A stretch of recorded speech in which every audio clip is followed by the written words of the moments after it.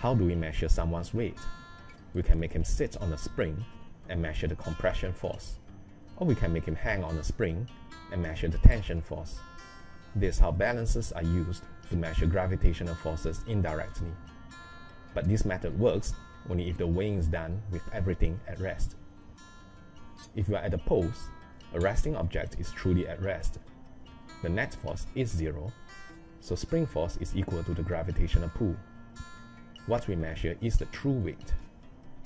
If we are on the equator, a resting object is actually moving along a circular path, and circular motion requires a centripetal net force. This means the spring force must be smaller than the gravitational pull by an amount equal to the required centripetal force. What we measure is the apparent weight.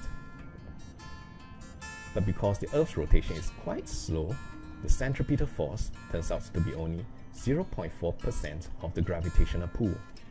So when we weigh ourselves on the equator, what we get is about 99.6% of our true weight.